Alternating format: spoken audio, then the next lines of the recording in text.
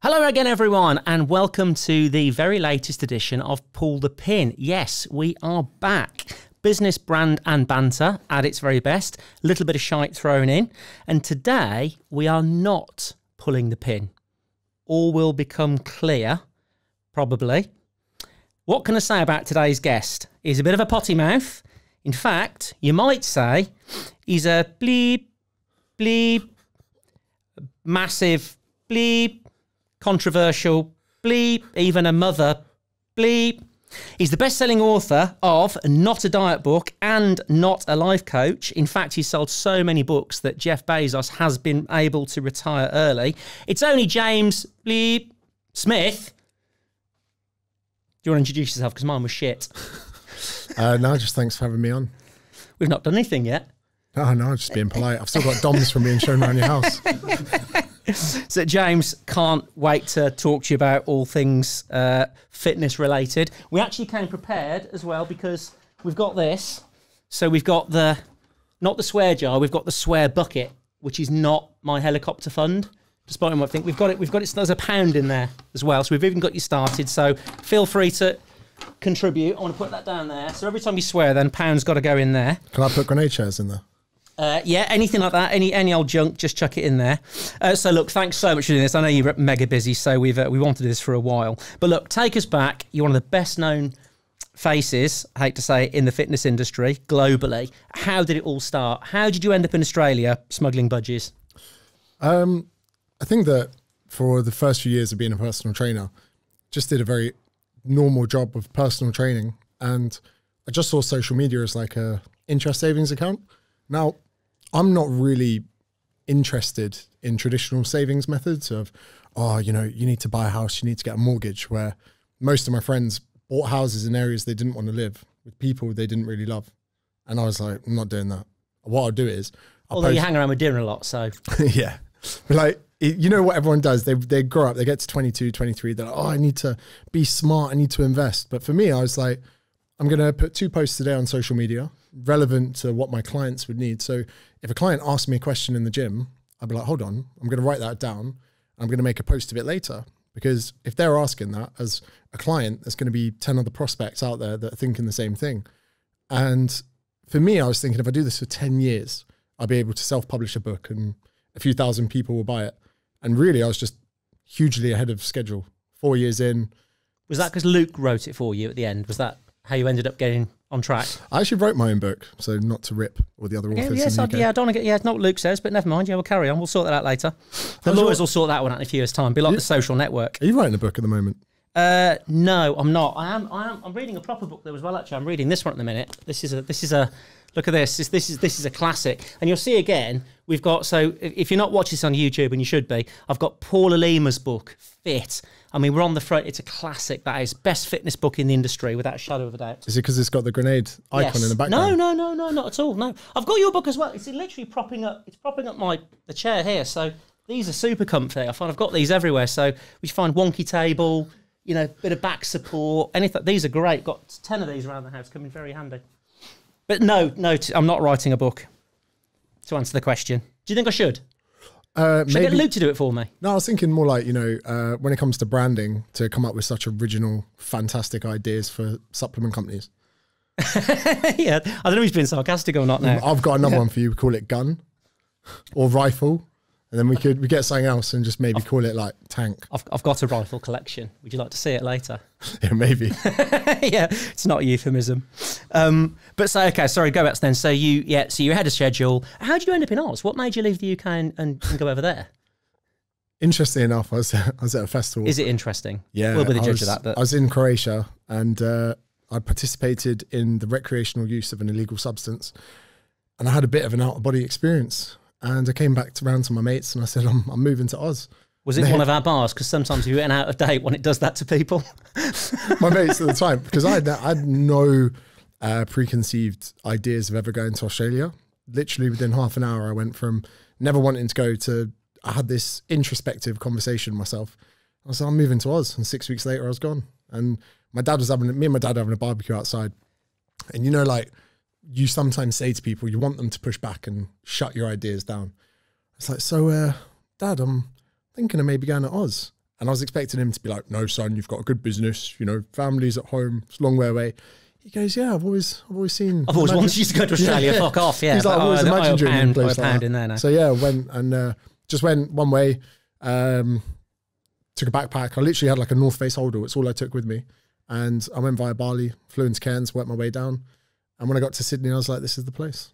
And do you think that's played a part in the success, or do you think it's irrelevant? Do you think you could have done this from anywhere? Because there's something about being in Australia, the weather's better, there's more leisure there. People, I think, embrace the outside lifestyle a bit more than we do here. I thought that would be the case, but it was more that when I went over there, I went with about £3,000. That was it. That's all I had to my name.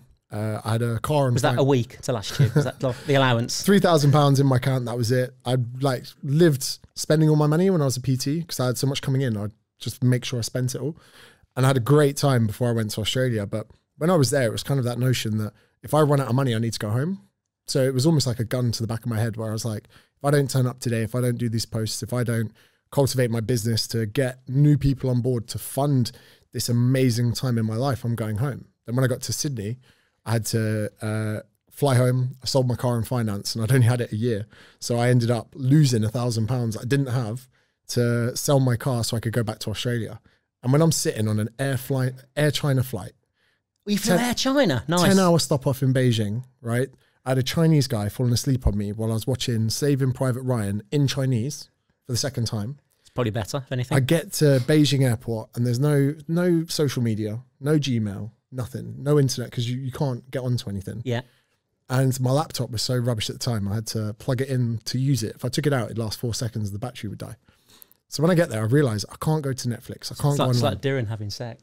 Like 4 seconds and then that's it. So imagine this, so right? Told. I'm sat on the floor in Beijing airport, which is freezing, making my way back to Australia. I've got about £52 in my bank account. And I can't even write emails to get sales, to get paid. I've literally just got 30 hours of travel ahead of me. And I look through my laptop and I remember a couple of years before I'd like taken a USB drive and copied some films. Sorry to copyright whoever is going to come after me soon.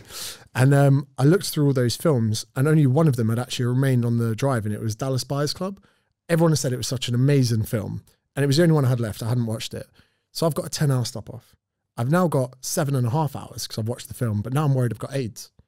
So I'm sat in Beijing on the floor, worried I've got AIDS because that film is not good, by the way. It just makes you very, very paranoid. And I'm sat there thinking, wow, this is my life. And when I got to Sydney, after another 10-hour flight, watching movies in Chinese, I was like, I need to make something of myself or I'm moving back in with my mum and dad. Because that was my only option. Yeah. That was it. So when I got to Australia and I got off the plane, made sure I had my STD test because I did not like that film.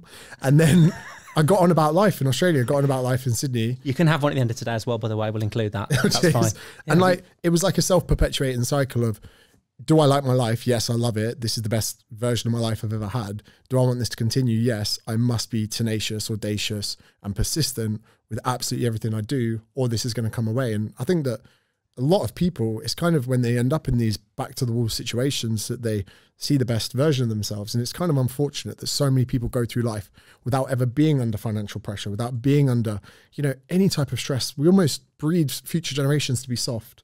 I'll make sure you've always got savings. I'll make sure you do the 9 to 5 that you don't like because you never know, the economy might take a downturn. And it just breeds soft people because ultimately the best comes from people when they're dropped from a team, when something goes wrong, when the business goes under. Failure, yeah, definitely. So, yeah. Do you mind me asking, are you inherently quite lazy, would you say? The reason I ask that is because I'm quite lazy and people find that really hard to believe, but I like the fire under me. And you mentioned about the fact you like having that bit of pressure, putting yourself under pressure, because that's when you probably perform your best. Because if that pressure wasn't there, would you just do nothing?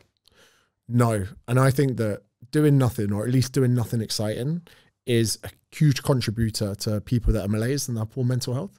Because I think that there's no sitting at neutral for mental health. I don't think you can sit at 0 where it goes -10 and +10. Okay. I feel like you always have to be in the plus.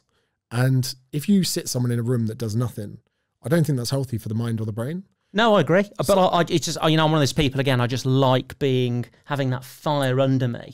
Like, you know, just like you said, having no money, spending that money and then having... I think so. Too many people misinterpret that fire. They misinterpret that and they see it as fear. They don't use it as a motivator. I think that people can have their wires crossed in the sense that they don't see a bad situation as a motivator for doing better, for improving, for getting up, for going. I always say to myself that if my complete brand collapsed and I'm skint, I'm opening a jiu-jitsu gym and I'll knock on 100 doors a day during the hours that I'm not doing classes, and I'll build a business out of it. People don't see that. They sit at home and they kind of feel sorry for themselves, feel sorry for the times. They misinterpret that situation and use it for an excuse to be a pity party. Not everyone, but a lot of people. I think definitely that tenacity is something that, again, it's interesting about having sort of a potentially breeding a softer generation now, because that tenacity, I think, is something that's just potentially been lost in previous generations. Because, again, I always thought, again, if I hadn't, again, if my back was absolutely up against it, I'd go and people might think it sounds bonkers, but, I'd go and dig holes in the ground for a tenner a day. It's a tenner that you didn't have. You got something to show for it, as opposed to sitting around waiting for something to happen. Go and make something happen. Yeah, no, I think that people worry, they have so much anxiety about the future. And I always say to them, like, if bad things happen and you end up in a worse position than you are now, you're probably going to get out of bed earlier and work harder. Yeah. Like, that's probably what's going to happen. No one's puts faith in, and this was, I know it's cheesy because it's from the book. No one puts faith in the future version of themselves. Most people have never let themselves down. Never. I say, oh, okay, in the last 10 years, when did you really fuck up? They go, well, I haven't. Well, why do you think you're going to in the next 10 years? If you have your back so far in your life, take risks, do shit, spend your money, go away, pursue a business idea, however crazy it is. Because ultimately, you've never let yourself down. And if you've got a track record of that, why the fuck are people so scared to take a risk in the future? Yeah, I mean, again, this comes up a lot. We've chatted about this a lot on the podcast, in the sense that people say, oh, I'd love this one day, but I'll just wait a year, I'll wait 2 years, I'll wait 3 years. Think, actually, what's wrong with doing it now? Because I guarantee you, anyone you speak to that's ever, potentially been successful, built a business, they'll always wish they'd done it sooner. I wish I'd started my businesses sooner. I mean, I was 32 when I started Grenade, but, and actually, if you start it younger, you've got longer to recover if it doesn't work. I think it's probably a very good idea to potentially start a new business venture when you're 70, because you're not going to recover from it, and you've got sort of less responsibilities when you're younger as well. I think they say that if you don't regret when you started your business, you did it too late. Yeah, perfect. Yeah, what you said. Actually sounds a lot better. Right, so now, your book. Now, I've not read your book, right, but my people have. My people... No, but I've read highlights. I have read highlights. But I've learned we both use a pregnancy pillow. And you know what? Are they the best thing ever invented, or what? What I'd like to do, and again, the feminists won't be happy, let's take that away from pregnant women. You can't. You can't own that pillow to be yours. I've got two. This is an ergonomically shaped pillow that suits both genders, or all 70 genders, right? Yeah, 132 genders. From the ergonomics of side sleepers, with the way the pelvis and the upper back and all this works, like, let's not reserve the rights for this pillow to be only for pregnant women. Like, pregnant women, by all means, use this ergonomic pillow. We should probably go into business, make up a new name for it. Definitely. Branding, take it to the market. If you don't have the best sleep of your life, your money back. I can already see the dollar signs. They are the best thing ever. I actually worry now, if I go and stay in a hotel, I feel like I want to take my pregnancy pillow with me, which is a bit weird. In fact, have you bought it today? Because you're staying there. Have you got... I didn't. I'd heard good things about the house. To see only one pillow on each side of the bed. It's the fact you're sharing in the smallest. You want to share with Diren, which is slightly weird. You could have your own room, but you'd rather be with Diren in the smallest room. But that's fine. Whatever floats your boat. Well, the thing is, you got to maximize your time on social media. And for Diren and I, I'm sure there'll be a time that we come off it. But until then, we've just got to keep the gravy train going, and sharing a room is going to help that tonight. I will try and get you a spare pregnancy pillow for tonight. We'll get one from somewhere. You said about coming off social media. Do you honestly think you ever would, or you could? Yes, ultimately, or maybe at least use it a lot less. So for the moment, it's a marketing machine, and it's something you utilize to build your brand, to get yourself to a certain point. I think, like, accelerating on a motorway, you're going to use the most petrol, get into the speed you want to get at. And then you cruise, you maintain that speed, but you don't need the same amount of petrol that you did before. And that's where the efficiency can come in, because it's very consuming, and people go, you must get sick of it. And you don't, because it's the backbone of your business. But there's going to come a time, for instance, Diren and I don't have private accounts that we run off of our main accounts. And that should be indicative of where we're at with our heads. Like, for us, it is important. It is building a brand. It does connect us with our market.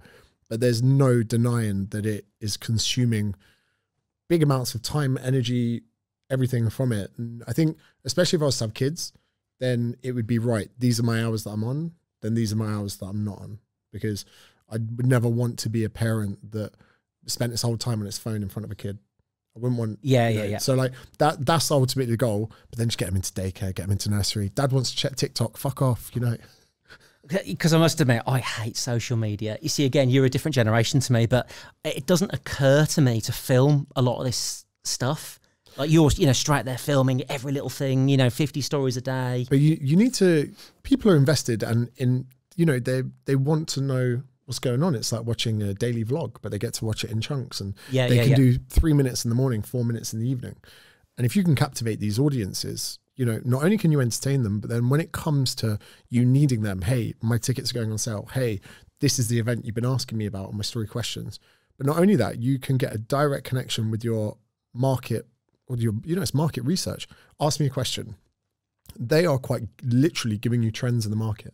Have you seen this? What do you think of this? What do you think of this? If in my story questions, there are 3 topics, like the Laura Hubbard transgender lady lifting in the Olympics. I was going to come on to that. So when I see that, I'm like, this needs to be addressed, because they're quite literally giving me the market research I need to decide what is going to be on trend. And similarly to day one, when a client said, James, what is a carbohydrate? And I went away and did a post. If all these people are asking me the same topic, this needs to be addressed, because if 10 people are asking it, 1,000 people are thinking it. Absolutely. And I tell you what, I love your analogies, just the way you simplify things, the analogies with money, the driving the car. And it all feels like it's kind of common sense, but it isn't common sense if you don't know. And these analogies that you come up with are fantastic. So speaking of which, we'll come back to the transgender sport in a moment. But speaking of which, so Daily Mail Online yesterday, so it must be true, happened to notice they did an article yesterday about eating chocolate for breakfast to lose weight. And then you said in response to that basically you can have dick for breakfast. All right, a quote. So now I've been doing that. And I'm actually gaining weight, if anything. So be honest, is it the dick? It'll probably be the fact that you're not spitting afterwards. Well, it's Diren's dick. And so it's just not filling me up. So basically you talk a lot about deficit, but can I go into dick deficit? And then I know you like an acronym as well, but I'm in like a dick cycle doom loop. Okay. I would call. So it's like a cycle of cock karma. Okay. And basically, I'm wondering, could it be addressed with a different dick? No, I don't think it's a different dick. I think we just. Are you sure? Because I can't help but thinking if it was Paula Lima's dick, it'd be more filming. We need to more filling rather. We just need to push this dick back to 1 p.m. Right? We get this dick back to 1 p.m.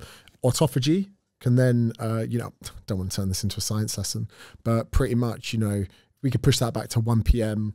Anti-aging properties, you probably live to 140, lose weight, build muscle, make your dick bigger. That's what everyone does with breakfast. You do that with dick, you are...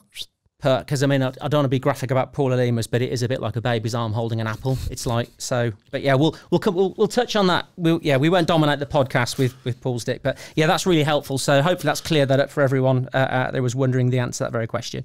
Right, speaking of dicks, transgender women in sport. So again, you've got quite specific views on this. So tell us, what are your thoughts on that? Do they have an unfair advantage? And does it undermine previous achievements in sport by biological women? Absolutely. And if I was to bring a parallel into it, if you have a male who's taken anabolic steroids, then discontinued or done steroids in an off season, they're still going to get an advantage. And we've seen this in rugby for years, where they're tested between 9 months of the year. So they go on cycle when they're not in the season. And rugby players come back bigger and bigger and bigger. You look at the average weight of a rugby player now versus 10 years ago. I'm pretty sure the under-18s men's rugby team are now heavier than the World Cup winning side that we had in 2003. So would you say that a rugby team that are taking steroids in their off-season have an unfair advantage? Would you? Oh, absolutely. So then what we're looking at then is testosterone manipulating the development of human body. So that's without bringing gender or sex into the equation. So then if you have someone who's got 35 years of living as a male, which are just so happen to be the 35 years of prime testosterone development, even things like hip structure. The pelvis is very different in a man than it is to a woman. Even when bodies are identified that have decomposed and they've just got the skeleton left, people can see straight away that's a man, that's a woman, that's person's from Eastern Europe, that person's from Asia. We've got very different hip structures, and there's no question about it that even testosterone lowering agents won't change the physical structure of a body, nor we've got things like muscle memory. When people come off steroids, they can still get back to that previous amount of muscle a lot easier. So we have that for a start. So as far as a physical unfair advantage, boom, that's it. And this is manipulated by science. We've got Caster Semenya, I believe, who's a female athlete who has extraordinary high testosterone levels. Oh, she was supposed to take testosterone reducers. That's right, I remember. Okay. But I completely disagree with that having to be a thing, because ultimately sports and competition and fighting, UFC, boxing, it's all about finding natural talent which are in the top echelons of sporting performance. Now, I don't like it when it's fitness people that are using it to then push branched chain amino acids. You're like, hold on, mate. You know, you're a dreamy guy. Stop pushing shit supplements, you know, stop that. But like, you remember in the film Thor with Brad Pitt, where they sent their two best fighters out and Brad Pitt goes up against that massive guy. I believe that kind of stuff happened back in the day. You'd have that one freak in the army who's like 7 foot, like Anthony Joshua. You'd be like, send him forward, right? So these people exist and they have for thousands of years. And this Caster Semenya, to me, she's one of those people who's in the top echelon. Let her perform, let her win, let her go do her thing. So it's not just about hormone levels. We can't be taking bloods in this day and age and deciding that. But someone who has biologically been born as a male and decided to swap over, my main concern is, first of all, the 21-year-old Kiwi athlete who did not get to go to the Olympics because of this. Sonny Webster, one of our really good friends, seeing the emotion on his face when he qualified for the Olympics, when he was doing the British Weightlifting Open, like, it gives me goosebumps even just thinking about it, how happy someone was qualifying to represent their country at the Olympics. To think someone's missed out on that because someone else has decided to step in. Is it Laurel's complete fault? I don't think so. I think that she's probably played the system a bit, but it's the powers that be that are leaning and backward bending to remain relevant and inclusive, and all of these legislations that are coming in from the top level, it affects the athletes beneath them. And the athletes are the constituents of these events. The Olympics is nothing without their athletes. And, you know, I'm not saying that people that are transgender are, you know, not, you know, there are going to be men out there that are mental. I'm telling you this now, as a man. That's not, you know, discriminatory at all. There are men out there that are crazy, that maybe never made it as an athlete in their life, but they're big, they're strong, they're competent, they're probably in the top 15 athletes, never made it to the Olympics. There's going to be a pool of men right now licking their lips at the opportunity of swapping genders, doing 12 months at lower testosterone and going into a women's division and lifting a medal. Guarantee it. Do you think let's really do that? I guarantee this will be the first domino. We'll watch the amount of people transitioning genders to go to the Olympics. If you've got nothing else on your mind than lifting gold at the Olympics and you don't mind how you get there. Yeah. So what do? Do we wait till it's 3, 4, 5 people? And again, this could be controversial as well. When I made these points, people think I was transphobic, but I'm actually trying to be incredibly mindful of trans populations, because at the moment, the way they are perceived in the current light is, hey man, hey woman, you want to do this? You want to swap around? That's great. Good luck, yeah. But if this continues, and the next Olympics it's 10 athletes, and the next Olympics it's 20. The public's opinion of trans people and what they're doing to their own athletes is going to change the public perception of it. And I don't see that going in a positive position. So stepping in now and saying, let's, you know, not do this, I think benefits everyone. Do you think there could be like a trans category? That's exactly what I want to push for. Yeah, okay. And you know, we've got the Paralympics where we're saying to people, hey, you may not be fully able-bodied. We've made a whole category for you guys. You know, you can come together, you can create a community. And we as able-bodied people are so proud to see that happen. And we could get behind another category for trans athletes and say, hey, you know what, guys? Guys, not speaking as in like, I know you've got to be so careful, haven't you? Because you've got to be, every single word has got to be carefully thought out. Gender transition populations, this category is for you. And I think they would get more support doing that than they would the current way they're going. Yeah, 100%, definitely. And you touched on sort of, you know, influencers and supplements, and, you know, and I want to talk to you about authenticity and stuff as well, because there's something I think definitely that we'll have in common, which is what I'd call fitness fakery. Just tell me your thoughts on fitness fakery, I'd call it. So, yeah, I did this, I took that, I have this weight loss tea. I mean, I thought probably a few years ago, oh, this will never take off. People can't be that gullible. They won't, they won't sort of fall for that. But actually, it really worries me they do. What's the pressure that's being created? I think that, say you've got a female who diets down to a certain body fat percentage, and suddenly she gets all these offers. Oh my God, you're looking great. We want to promote you for this. We got activewear supplements, cool. Bang, big brand comes in. We're going to give you £10,000 a month to represent and sell our clothing. Cool. £10,000 a month is a lot of money. Mm-hmm. So when she wants to take her calories back up to baseline, when she wants to have a diet break, she's not just thinking about her physiology. She's thinking about a mortgage. She's thinking about her car payments. She's thinking about how she's going to afford to go on holiday to get the tan she needs for the next photo shoot. Suddenly, you've got someone who hasn't eaten above their diet and calories for a year. Then what? What are they doing with themselves? What do they think the implications of this going to be? Then suddenly we have an aspirational generation who see this person. When there's £10,000 or more on the line to keep you lean, mm-hmm. you suppress that hunger. You develop eating disorders, which are most eating disorders that I know about exist within the fitness industry. Then we've got younger generations going, why can't I get that lean and stay that lean? Because they're just doing it recreationally. They haven't got huge amounts of money. It's not their mortgages. So you've got people that have got normal jobs, normal relationships with food, and good physiques, but that's not enough for them because their favorite person or ambassador that they look up to is in better shape.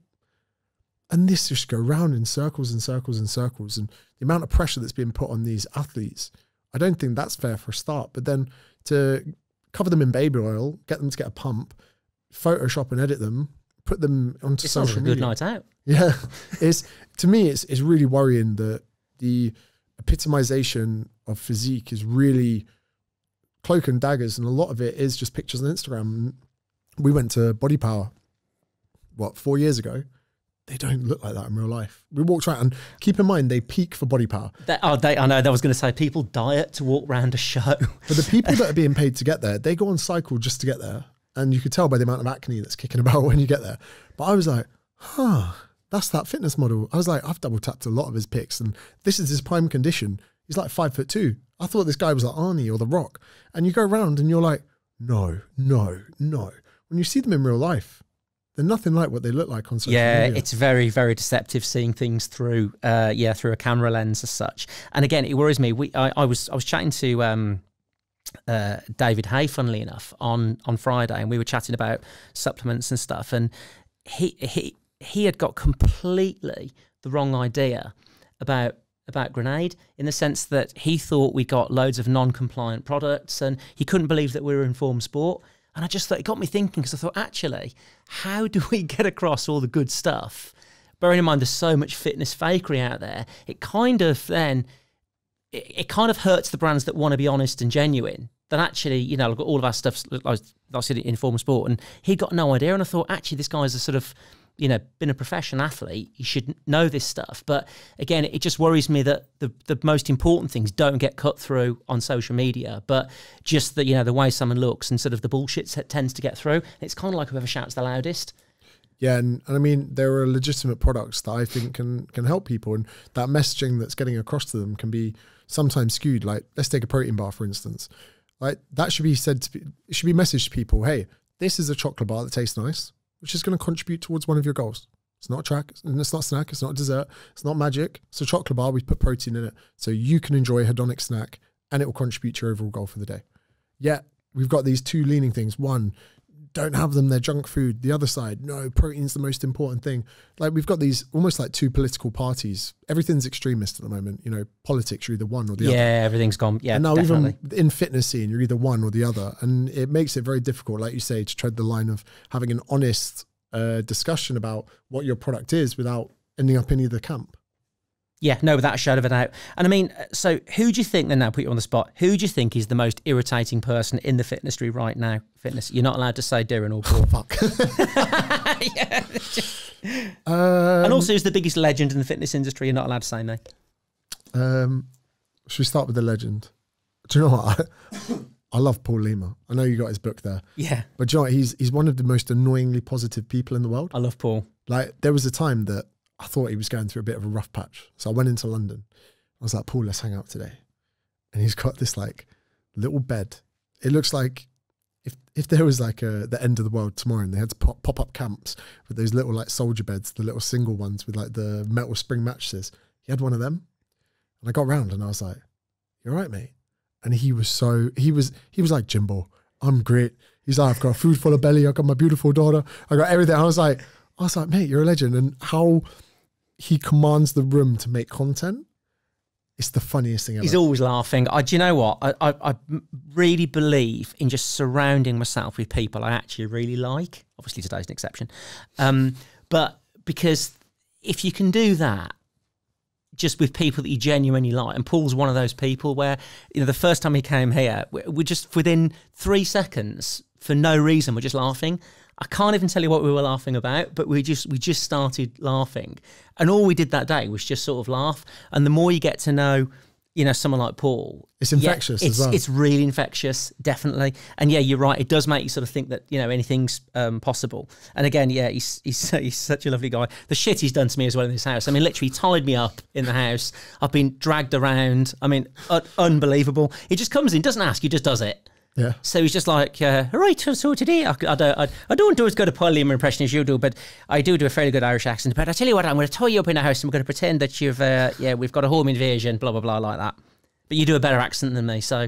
But yeah, the stuff he's done, unbelievable. As far as the most annoying, I would just like to categorise everyone who, when lockdown started, pretended like life was great doing live home workouts. Hey guys, today we're going to be doing this little home workout. And I was like, guys. Was that Joe Wicks? No, it was everyone. Oh, okay. Right. I wouldn't know. I don't see any of his ever. And thank God. And just everyone came together on Insta and just saw this opportunity to put this fake happiness across. Like when lockdown initially happened, it was shit. And I was like, guys, can we not just have a moment to appreciate life's shit right now? You know, doesn't mean we're depressed. It just means, you know, things are a bit shit. Everyone was like, don't worry that gyms are closed. Don't worry about it. We're going to work out at home. And I was like, this is so fake and false. It's like making my blood boil. So anyone, Diren only did it twice, so it's okay. But anyone who tried spending months just trying to do this fake stuff, and they're like, today, I was like, oh, you're exhausted. Especially from like a hotel room as well. So anyone that did like a fitness workout from a hotel room while they were quarantined in Australia. Just have 2 weeks off. Like, if you come out a little bit soft around the belly, you spend 2 weeks in a hotel, you've been quarantined, and you know what I mean? Okay, yeah, absolutely, yeah, and just counting the steps around the hotel room and stuff like that. I mean, I'll give over. Oh no, yawn. Yeah. Do you see how skinny he was when he came out of quarantine? He snaked me. Should we bring him in? I feel like because we've given him shit the whole podcast. He's sat. Diren's actually sat. Come on, we've even got a little mic for you and everything. This is Kieran Dartel. Hello. This is our 27th podcast. You've done really well to just sort of. We've said you've got a small willy and everything. And you've sat there perfectly quietly. Before we begin, oh look, sales have just gone up. Sales have gone up. Can I just say, I did not ever do a live workout. Oh, they were. I recorded myself working out. It wasn't trying to get everyone to do a live workout. Good, because they didn't. People get defensive when you hit a nerve, don't they? No. But I hear what James is saying about that. But I think people got pissed off from what you said, innit? Yeah, I was like, yeah. But that was because they were like, what's this prick? No, he's in Australia. I'm surprised you didn't really enjoy lockdown. Was it? I did. Yeah, I enjoyed lockdown. I did. And just so, what did you enjoy about it out of interest? It was the first time I never had FOMO. Like, you're never worried about doing something. Okay. It was like everyone's kind of forced to do the same thing. So you're kind of pressured to focus on yourself, which is like the first time I actually did that, which was great. And I enjoyed it. It's like because again, there was a lot of uncertainty, but mentally, I think it was fantastic because for the first time ever, certainly, you know, I've kind of always been self-employed. So the same as yourself, really. So you get up and you work because you have to. But for the first time ever, someone said, actually, don't go to work. I mean, again, we work from home, but, you know, it was like you didn't have the commute. You weren't going into the office. It was like it was a real reflection period for people just to kind of actually do something different. So I think it was actually almost like liberating to a certain extent. 3 months would have been enough. Oh, yeah, I'm talking about the first 3 weeks. Yeah. And then 18 months in, I'm like, hold on, it was 2 weeks to flatten the curve. Yeah, I forget there were 27 lockdowns. Yeah, fair enough. I meant lockdown 1, the original lockdown, not the sequel. Do you feel like you got more done at home, though? I definitely did. Yeah, you did, right? It was just, again, I just think it was a real period for reflection, and it just made you think what was probably important. It was just nice not seeing cars on the road. And Alan got 10,000 steps a day done going for a piss. Yeah, I know. we're gonna get lost in it later. I'll be honest, it wasn't the worst place for lockdown here. But was it like in Australia there for you during that lockdown? Because that sounds like that was kind of a shock. We had 12 weeks, and then we came back to normality. However, Australia handled it so well, they've completely fucked themselves because their vaccine uptake is dreadful. They're not even vaccinated 5%. But can you blame them? Where in Queensland, for instance, I think there's been 6 COVID deaths since COVID began. 6 deaths. So you've got a massive population of people, and they're going, well, we don't need it. We don't want it. You know, remember what I said about a gun to the back of the head makes you do stuff. Mm-hmm. Them in Australia, there's this notion where they live in a holiday destination. They're on an island. They've got tight immigration. They handled COVID well. They've got no motivators to take that forward step with vaccinations, with all of these things. And now they've really been shown up as almost every state's gone into lockdown because their vaccine uptake's been so low. And you're 18 months into a pandemic. So I was there very much for the amazing period. We got dance floors back. You know, we got to experience life. We had the tour. We had like 1,200 people in a room, no masks. Yeah. But then, I've managed to come back to the UK and they've just gone into lockdown everywhere again. I said actually from the start that, I don't know if you agree with this, but the cure is worse than the disease. In what respect? Well, just the sense that, okay, we've got this very, very infectious illness, which, is terrible. We've never seen anything like it before in terms of this global pandemic. But is it worth potentially crippling the next 2 or 3 generations? Worth crippling the economy. I agree with. I wouldn't say I'm potentially that well informed about everything because there's so much nuance and there's so much going on. But I agree, and I think that for myself, I've been to Asia, I've been to Thailand, I've lived in New Zealand as a backpacker. All these things. I'm worried if you're 21, you just came out of uni a year, 2 years ago. You've literally just come into the world where you can't go traveling, you can't go backpacking, you can't do all these things, and I'm thinking, hold on a second, we fucked up a bit here. And in Papua New Guinea, tribes have been observed as to how they go about life. And I love the fact that in tribes, when the elders get too old, they can't keep up with the tribe, the youngsters go from behind them and put an axe in the back of their head. But the elders don't flinch because when they were young, they used to have to do the axing themselves. And it's an appreciation. This is going to sound like genocidal to someone listening. There's an appreciation that sometimes your younger generations and the speed they move at are more important than the elder ones. And when COVID came along, like, I was like, hallelujah. Like, who's going down? People that have neglected their health and older people. If it was a disease that just killed kids or just killed one gender or anything like that, we would imagine if it only affected I must admit, men. that would definitely been worse. I know there's the more vulnerable in society, but say, take my parents. My parents are 80. And again, all of a sudden, they've not got that many years left. That's just a fact. To be locked in their house for the last year or two, potentially, of their lives, they wanted to go out and they said, actually, we're going to die of something, so we'd rather go out. Don't lock us up. But yeah, you're right. If it was affecting the younger generation as well, I think it could have potentially been a lot worse. And again, at least like we've been exposed to it here, in a sense. Australia, I can't imagine what they're going to go through. As soon as they open like the borders, everyone there is living scared. I remember when I first went there and I did the quarantine, people were like, so do you know anyone that's had COVID? I was like, yeah, loads. Everyone. Yeah. Everyone. And they're so shocked by it. They're so scared that they're scared to come out of the bubble. So I can't imagine an 18-year-old there ever going, I can't wait to go Europe. Like, it's not going to happen. The thought of it's kind of worse than the reality. Because I remember, like, you just going to the supermarket here and getting gloves on, mask on, not touching anything, being really paranoid. Buying shitloads of toilet paper because you never know how much loo roll you'll need. Again, you had a campaign to keep gyms open. Yeah. Where you arguably could say, hey guys, this is what we're dealing with. We live in a democracy, or we like to think that we do. And surely the public get to elect who runs the country, public get to vote on Brexit, public get to vote on all these things. Where the fuck was the public's vote when it was deciding what we do with our lives? Yeah, for the next 18 months. And I'm like, they were shagging. Hoarding loo roll. Everyone was fucking. Like, still, everyone was still seeing their friends. Everyone was having secret house parties. The lockdown. If you're a Tory MP, you definitely were. Yeah. That's what I was saying. But the fucked thing is, like, you say to people, why not just say, hey guys, we're going to keep gyms open. We're going to close nightclubs for a bit. Yeah. We're going to keep gyms open. But if you're going to go to the gym, don't fucking see your grandparents. Right? Yeah. Yeah. Right. Cool. But give people the choice, the opportunity. Because in essence, lockdowns didn't really stop the nature of humans interacting with each other. And yeah, I think at least give people the choice, because like you say, for the economic impact of that, people complaining about, hospitals and health workers. We get that and we appreciate that. And for that, it was fine.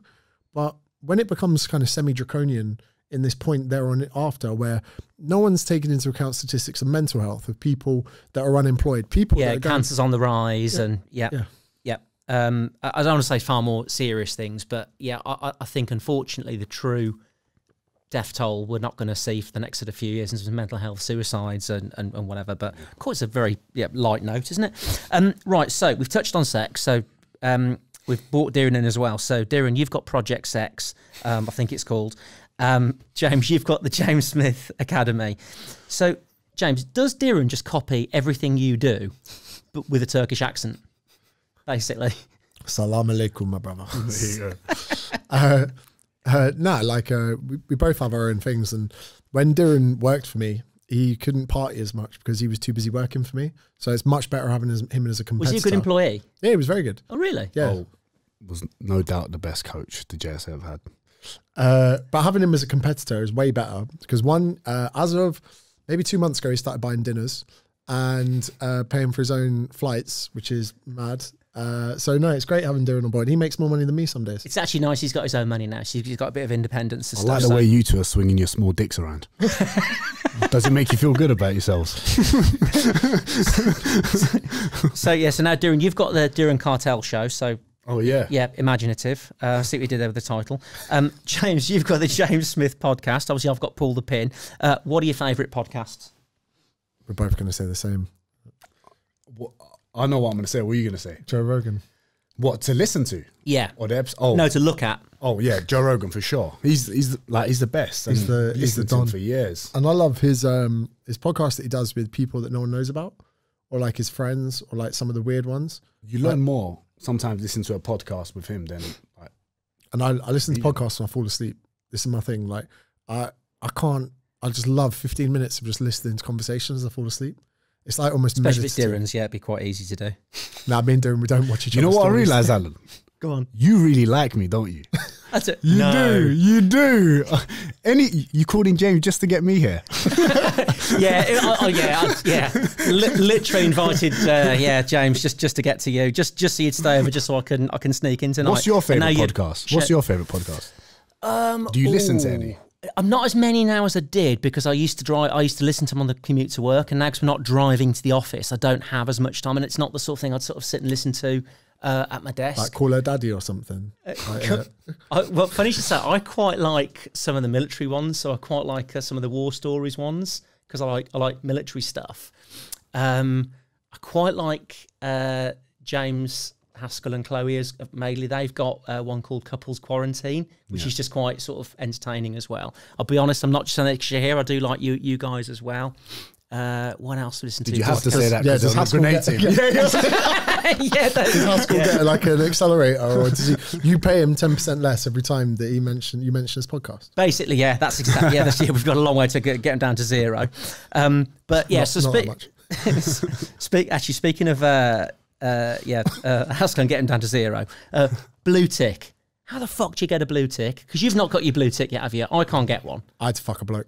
Oh, is that what it was? Okay. Well, you should have 4. Do you know what?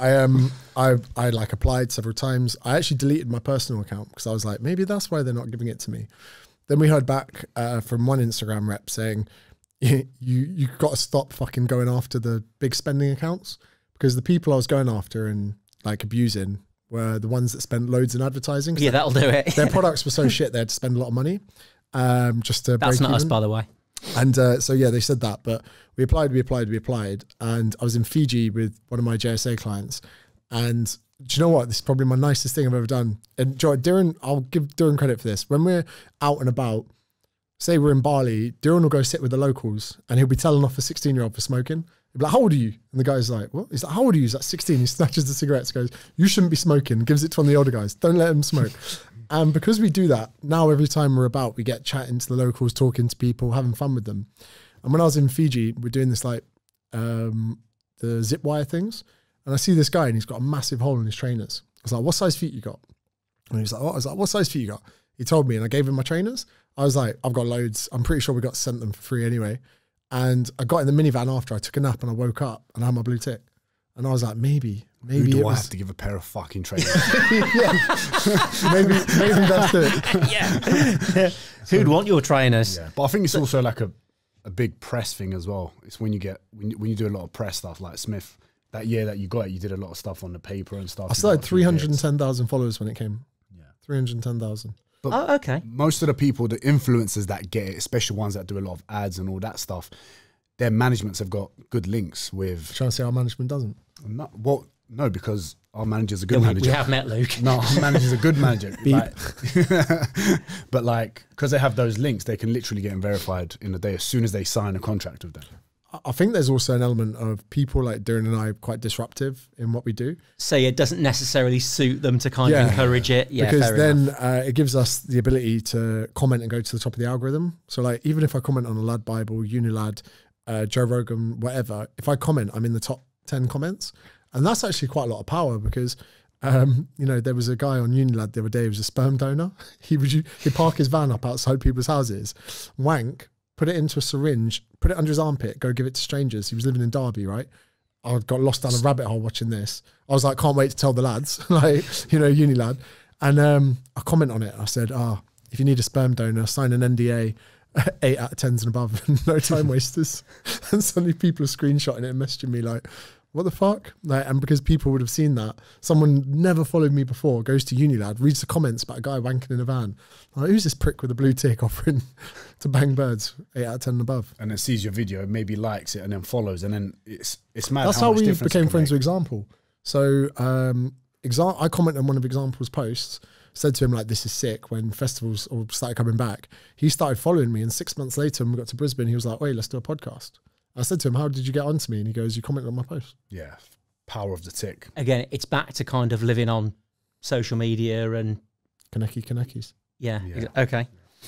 So, if there could be a film about your life, I'm looking at Diren, but I'm talking to James. If there could be who would play you in the film? Do you want to go first? For James? Oh, no, yeah, because I know who'd play Diren. Go on. Well, I want to hear It's this. obvious. Sacha Baron Cohen would play Diren, wouldn't he? Wait, I'll take that. I will take that. He's a legend. But as Borat. Hello, my name is Diren. I Don't cut this out, yeah? I Keep help this you in here. lose weight. I'm going to use this against him. You want to do Project Sexy Time? That's actually pretty good. That is actually pretty good. Yeah, Can I say for James? Go on then. I'm going to say what he's going to say first. Tom Hardy. Yes. Tom Hardy. But I'll take Charlie Hunnam. Who's that? Oh yeah, I got you. Yeah, Sons of Anarchy. He was in The Gentleman. I want to play a game, right? You know when he's talking that guy. When you're older, yeah. So- I was gonna say Tom Hardy. I was gonna think. I don't know. I used to have Tom Hardy teeth, you know. Oh, what happened to those? Got rich. Yes, so Went to Turkey. He went to Turkey. No, like I had like crooked teeth. And when I worked in recruitment, I was like, no one's gonna fucking hire from me, are they? Coming in with a snaggle tooth. So I had to get them sorted. Right, so we've established there definitely will not be a film about any of our lives, to be perfectly honest. Death row meal, what would it be? I don't. If I'm going, I've said this, right? If I'm going death row, it's for something bad, right? Bad. Because if I'm getting death sentence in the UK, it's got something to do with kids, murder, or something bad. Like It was just the meal, really, but if you want to explain the crime as well, carry on. My dad had to do 50 years. Not a lot of people know this. With my mum as a wife. And he never got to pick what he had for dinner for 50 years in marriage. Unbelievable. Right? So if my dad didn't get that right for 50 years, why should I get it on death row? You know what I mean? So mate, your crime was so heinous, we're not even going to lock you up for fucking murder. What do you want? Steak? Oh yeah. How do you want it cooked? Why are we giving mass murdering, genocidal paedophiles the right to have what they have for Is that dinner? what you did? Because No, I'm saying that's the people on death row, innit? Imagine that. And we're about to kill them. What a waste. What a waste. Keep the steak.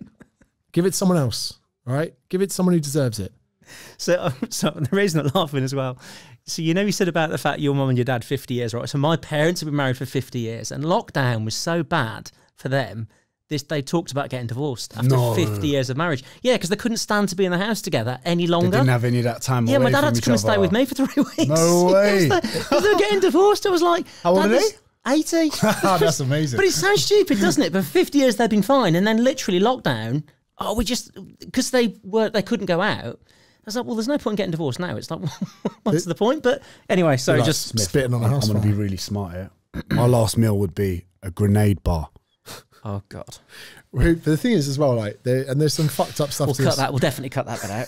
Some people say there was issues with Australia and New Zealand. New Zealand weren't letting people from Australia in without quarantine because there was like trace amounts of cases, and like there was families that had to travel and spend. Imagine 2 partners and a kid in a hotel room for 2 weeks. Like you only have the bathroom to get any separation from your wife and kids. Like you could be the happiest family in the world, but you put them in 2 weeks. That is not going to be good. Their fault for getting married. Yeah. Saying that, I don't know. You guys are going to spend a night in that one room together. We've done. I think me and him are so like socially aware of each other's space. We know when to like give each other space and not. Hence why we don't live together. But when we travel, we do so much together that we have fun when we're doing those things. Do you know what I mean? That sounded weird, didn't it? It did sound a little bit weird, but yeah. But like for us, when our energy comes together, like I don't know, we're just gonna have more of a laugh in there together, and like just it feels so far removed because when we went to Bali initially, we were there for about 3 months. We were both skint, and we're staying in a place that was £20 a night, and we shared this. Those room. places exist. It sounded like you said £20 a night. Yeah, yeah. And it was nice. We had we opened our sliding doors. We had a I had swimming the time pool. of my life. I'm not gonna lie. Really? Yeah, 100%. I reckon. I don't know if we'll ever have a time like that again because I think it was that you know that bit of growth. I don't know what it was for you, but maybe before all this madness happened, where maybe you are, I don't know, hungrier to achieve whatever you wanted to achieve or what it is. But before you got to the stage where you have a really nice car or a house like this, there's that phase that you probably really enjoyed and you can't wait to get to that. Do you know what I'm talking about? 100%, because you know what? That's the best phase, is the journey, not the destination. I'm going to interject on this point as well, that when you had ascending success and financial abilities to buy things, it curbs off after a while. Yeah. And for you, I'm pretty sure that the first time you bought a car new, a sensible car would have felt the same as getting a ridiculous car now. After there's diminishing returns, and even to the point that, say you stay in a 5-star hotel in London, you're like, yeah, it's nice. But the first time you stayed in a 5-star hotel, you're like, oh my God. Well, just the first time you stayed in a hotel. Yeah. Not even a 5-star. So actually the car point's a good one. So I'd go further than that because I completely agree. But actually, not a question about, I don't think it's a matter of having nicer cars or the first new car. I just think the first car. And you get in it, car, you're like, this is mine. Yeah, because previously I was on the bus or I was walking. Yeah. So the biggest change you'll ever make driving is not having a car to having a car, irrespective of whatever it is. After that, I think, the better car, the principle's still the same. So my first car was a Fiat Panda. It was the best car I ever had in terms of that freedom. And you have times in your life where you have unlimited disposable income, but I guarantee that first month of your life where you didn't have to check your bank account, you were like, and what we're getting at here is when we're in Bali staying in that room together, it was when we were first starting to stretch away from, because Diren and I spent years just doing session after session after session on the gym floor. To then transition into living in Bali and making a living from Bali, we'd have to wake up every day and pinch ourselves. Yeah, because I was going from paying rent every week in the gym to physically have to be there every single day to having the freedom to. We were in Bali, then we were in Singapore, then we go back to Bali, we go to Dubai, and it was the best feeling ever. You know. Do you know what? And I think I call that hand-to-hand combat. You have to do the hand-to-hand combat to really appreciate it. Because I used to work in a gym. I worked in a gym on minimum wage for 4 years. Best time of my life. Yeah. 70 quid a week. Best time of my life. Learned loads. What do you think about all these? Because at the minute, online PT, online social media, it's all amazing, right? It's all good that everyone can now build a business online. But what do you feel about people that are going straight to online PT without having any experience of a business? Yeah, I think you have to do the hand-to-hand combat. Yeah. I think with the generation now and social media, what I'm sort of against social media is I think it promotes instant gratification. Yeah. And I think all of a sudden now people can just go, well, I'll just build a massive business overnight. So or go on Love Island. Yeah, well, funny to say that, yeah, because that's obviously back on now. So are you a fan? It's like watching a car crash sometimes, isn't it? Like you drive past, you're like, oh, it's tragic, and then you're looking. But that's it. Overnight, these people then are famous. Yeah, it's dangerous because and for the wrong reasons. Yeah, and you know what? I think that everyone's got their own reasons for doing it, and I'd never. Some people do well out of it. I think some people don't, and really, I think it's very important to have a slow trajectory of, you know, whether it's fame, recognition, finances, everything.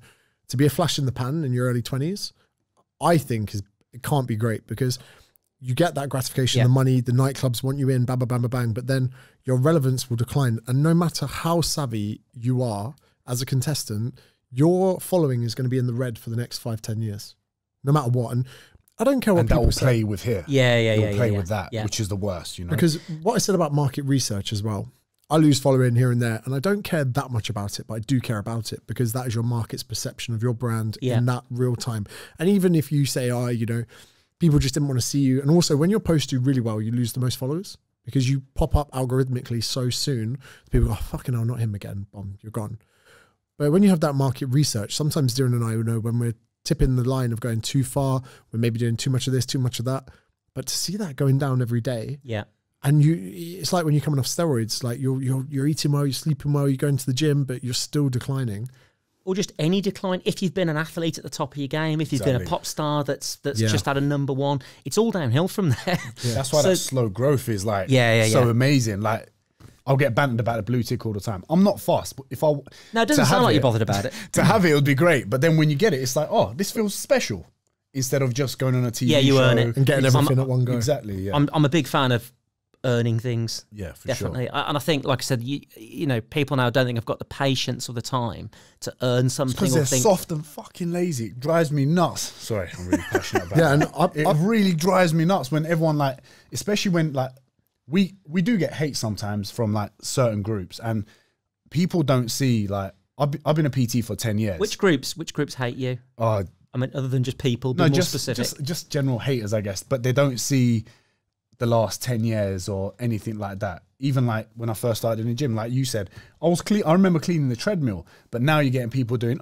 6 months of PT, I'm online PT, and they expect things to happen like that. Yeah. And they won't clean, exactly. cleaning's beneath me and everything's beneath them and stuff 100%. like that. I was knocking on doors selling gas and electric for N-Power.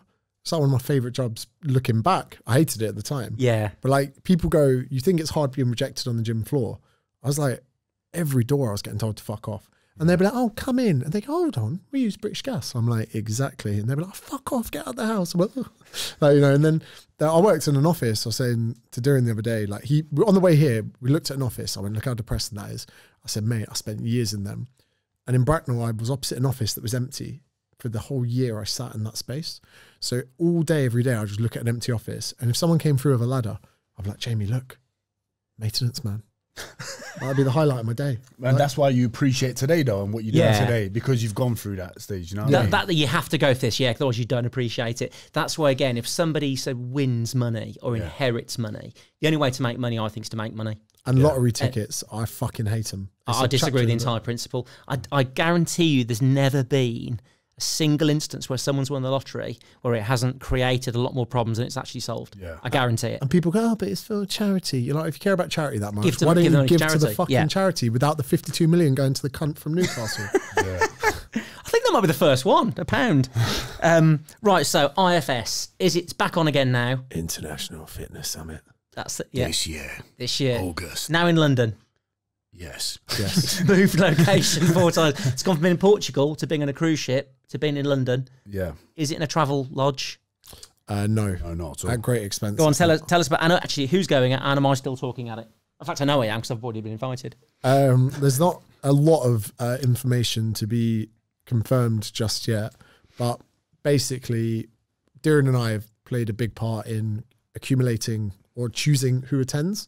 So we're the ones that kind of the visionaries of the attendees and like how it looks Slightly worrying. No, so when we see the lineup, we're like, well, he's a prick. Met him. She's great. You know, like, so we do a bit of that. And then we're like, well, these two don't get on. Is no one going? No. But like, and for us, we've been to Body Power. We've been to the fitness expos. We've seen how shit they all are. And we've, I suppose, had an input into, you know, creating a nice space for people to go and be like, you know what? Fitness is actually not as wanky as what they made it.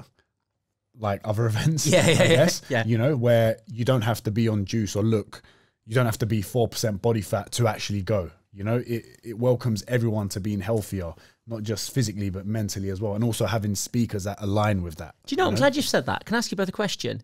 Do you care how you look? Honestly. I care how I feel. Okay. So training the right answer. and training. But do you care how you look though as well? Would you like to look better? I suppose you could make it happen if you wanted to. At times. And at the time we have conversations with each other where we're like in budgies and we go, we need to sort this out a bit. But then we both go, we do what we preach. We count our calories. We hit our steps and all of that. Do you know why I asked that? Because I don't. People find that really hard to believe, but I used to really care how I looked. I'm sure lots of people do at some point. Is that when you had no money? Pretty much, yeah. So, yes, exactly. In fact, yeah, is exactly it. But no, I realised after this self-awareness we're talking about, when I looked my best, I felt my worst. And this is it. There's a big connection I feel between, if you stop and disconnect your mind from your body for a second, you can get a good perception on how you feel. And often that correlation is fucking strong. And the obese models that are saying, I feel amazing, you're full of shit. You are full of shit. Like, you can say, I feel big, I feel confident, I feel all of this. I'm categorically telling you, that is just a mixture of failed attempts at dieting that have created a new persona. Yeah. And if I could sit down with these plus size beautiful models and say, look, here's an exoskeleton principle guideline I want you to try out. They lose some weight, they go, fuck me, James. That was excellent. I feel way better. I feel that. But you know now, though, and I've spoken to a few of them after like all this body positivity madness, they actually get pressure from their audience now for trying to be healthier, which is even a crazier thing. Because I'm really interested in health, and I don't think health's got anything really to do with how you look necessarily, depending on how you do look. But for me, mine was less about being mental; it was more physical, just because I was training a lot. I got loads of injuries. Back was killing me. You go to the cinema, like, I can't sit here for 2 hours. My back's killing me. You can never get comfortable. Couldn't get comfortable driving. You're always slightly hungry. You're always depriving yourself what you really want to eat. You're kind of paying your dues as well with training, where I find that when you train and perform well and you get 2 kilograms on your shoulder press, you get 3 extra reps on your tire flips, whatever it is, that pays into this kind of mental bank of how you're feeling. And for us, we yesterday, after a 2-hour session, we had 3 rounds of 10-minute sparring, like full on jiu-jitsu, going for it. And even if you do feel a bit soft in the mirror, you're like, I was fucking spent half an hour today fighting someone. Yeah. Someone from the Grace family. Yeah. It was amazing. Can I ask you, how old are you? I think I'm 44. 44. So do you feel like as you've gotten older, as you get older, do you care less about how you look? Yeah, pretty much. Yeah, I think so. Did yeah, you care definitely. when you were like 29, same my age? Did I at 29? Yeah, I probably did at 29, I would say. Yeah, I just think as you get a bit older, I think you just learn to categorize things. I feel like that's happening for me. That's why I'm asking. Yeah, probably. I think you just, and it is all about balance. If you want, go and eat something. You can't do it all the time. If, like you said, I don't really count calories, but I know what's good for me, what's bad for me. Yeah. Back to your point about IFS, and I think that one thing we've managed to do is cultivate a group of people with similar values. And the way we construct and put out our social media is very much, you're either with our values or you're not. Mm-hmm. And the reason we're polarizing is that if someone's not right for our crowd, they will not want to stay around. They'll be like, this guy's rude, he uses too many swear words. So when we bring together hundreds and hopefully thousands of people together at an event, they're all very much similar when it comes to values. And I think that they drink, they have fun, they want to party, which is why the parties are always mad at the IFS events. But also they all want the same thing from fitness, which is very similar to what you guys have just been talking about. And ultimately, if we look at like our favorite parts of our week, our training's there, but also the meals where you're having steak and wine and, you're doing that thing with the wine and the steak and stuff like that. How's it go? Like, but when you're so focused and extremist with like diet and all of these kind of things and how you look, you deprive yourself from these other things that you like. I think it's a distraction for most bodybuilders that I've seen. I think working on their physique so much is actually a distraction from their real problems. Oh, yeah, definitely. So, and I think a lot of people do that to put that energy there instead of actually dealing with their vulnerability. Well, for me as well, I always wanted to be strong. So I'd always felt, I used to do a lot of really sort of old school weight training, especially like 30 years ago. And again, it was like quite a hardcore gym. And for me, it was about, benching the most, squatting the most, shoulder pressing the most. And I'd set myself all these targets. So it didn't really matter how I looked. I wanted to hit those strength targets because, again, that was an indication that you were sort of going the right way. And then I sort of hit all those targets. It was like, oh, I actually don't know what to do now because everything I set out to do, I did. Yeah. And then it's a bit like, oh, actually, what now? Yeah. And that's why performance goals are so important, because I never forget reading a story about, I think it was Marilyn Manson, at 27, found himself crying into a massive pile of cocaine because he'd completed everything he wanted to in life at 27. And he was fucked because he had all these big ambitions. I know he's a nutter, but it was a powerful story. And if you set your goals in the wrong place, you'll either never achieve them or get close, or you'll achieve them too early. Yeah, and then what then? And physique comp, you get down to 3%, take a look at steroids, tense on stage with fake tan, then what? Yeah. Yeah. What? It happened to Fury as well, innit? Yeah, and Fury, again, heavyweight champion of the world, boom. So with performance goals, like for us, if we get our black belt in the next 5-10 years, that's only really the beginning of your journey as a practitioner of the sport. For jiu-jitsu, you got a 10-year buy-in. Once you get your black belt, you now have the ability to teach people and compete against black belts that are better than you. Do you know the nice thing? I think they're probably about something like a martial art. Now, I'm into flying because it's something that you can always get better at. You can fly for 60 years and you can still get better. You can learn, we can fly different things. I guess it's the same for martial arts. There's always someone who can beat the shit out of you. Yeah. So you always want to keep learning and getting better and better and better. I think with the physique goals, to a certain extent, I think they're a bit finite. Like you said, the body fat, you're down to that 3%. Oh, actually, I can't get any leaner. I can't really get any bigger. And it's only going to get worse as you get older. Yeah, well, that's why I like working on a brand and working on a business, because there's always room for improvement. And actually then you can just set your sights on stuff that you can develop, because a brand is never done. Your business will never be done. Yeah. But yeah, I think your physique, it's a bit kind of, that's it now. And even for martial arts, as you get older, you just have to develop your own style of competing. If you've got a bad back, then don't put yourself in positions where you get stacked. Exactly, yeah. If you've got bad shoulders, then don't get Kimurid. Like there's all these little like pathways you can go, and to sit back, and for us, being recognized as being good at what we do, that's cool. But we spent 12 hours last week training where we're not even near the top of our game. And people say, you stay quite well grounded. We're like, yeah, because we get our asses beaten up literally every day. Every day. And it's such a great physical reminder to, take that into life, into every aspect. Like with your business, some people have such a single dimension existence where they're like big dick of their fucking brokership or insurance broker in London. They get way ahead of themselves. They get like fancy stuff and they're like, oh, I'm a fucking big dick. That's what I want to do for you guys. It's just occurred to me. I'm going to set you up with a friend of mine who is head of combat for the British Army, Brazilian Jiu-Jitsu. He's got a place in London, and he'll probably... Richmond? Is it in Richmond? I just know it's in London. Okay, I think I know them. Sam Sheriff. You know what I told you about the military guys I train with? They're linked to the Grace. Yeah, I know. Yeah, I'll set you'd enjoy that. I'll set you up if you send that to Luke in my bio, we'll negotiate a fee for that. I was just being kind, really. But look, we're running out of time, but I want to get some questions on social, so I'm going to go straight to the most popular question. Without a shadow of a doubt, we've been asked. It's one for James, but Diren, you're very welcome to comment as well. So, why hasn't that legend Al, I didn't write this, been on the James Smith podcast? Let's face it, he's supplement royalty. Not my words, this is the reader's words. Even Diren has been on there, and he's just a bell end. And who wrote that? It's just Anon. Yeah, Anon. Yeah. We've had that a lot. So, like, when we decide who comes on the podcast, we like something to be like mutually beneficial. Me coming on here today will do wonders for your downloads, and we're just not sure if the other is really going to quite work out so well. Love it. Just hit me with it. I can take it, be honest. But there's other ways you can make up for that. Yeah. Such as? Luke in bio. On that note, fuck the area.